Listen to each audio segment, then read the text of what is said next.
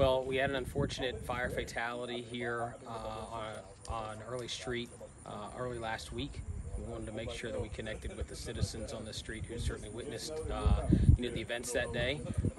Make sure that our citizens are safe, just another way that we want to engage with our community and make sure we're providing them the best possible outcomes. Just to check in with the citizens, a general check-in with them to make sure that they don't have any questions or concerns about what happened recently. A lot of times, our citizens, expect us to be here when the 911 call comes in, and we do that very well, but they don't expect us to be here long before that 911 call happens. And it's super important for us to be engaged with our citizens so that we can prevent a tragedy like the one that unfolded earlier last week.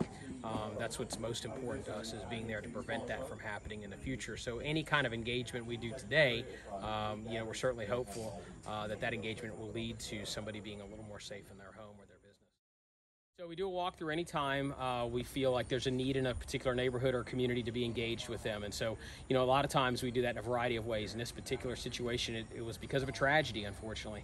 In other situations, it might be where a neighborhood group or some other civic or business organization wants us to specifically come to their neighborhood or place of business to engage with them, so that they can hear more about fire safety tips and ways that they can be safe, in their home.